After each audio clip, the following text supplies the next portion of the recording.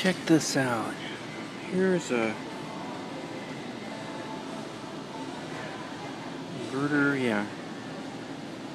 Okay.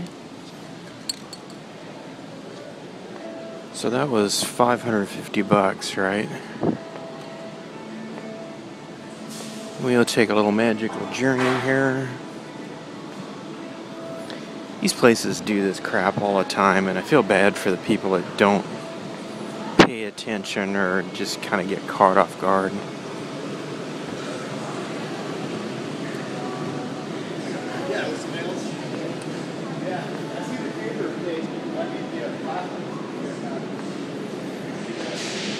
Some poor guy wants a box of nails, and they guess what? They don't have it. What a surprise.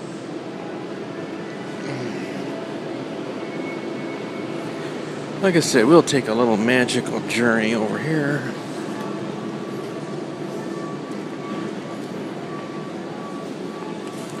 Like I started to say the other day, the only reason I come up here is because it's damn close. It's just ridiculously close. It's not for the customer service. Okay. Gee, isn't this the same generator? And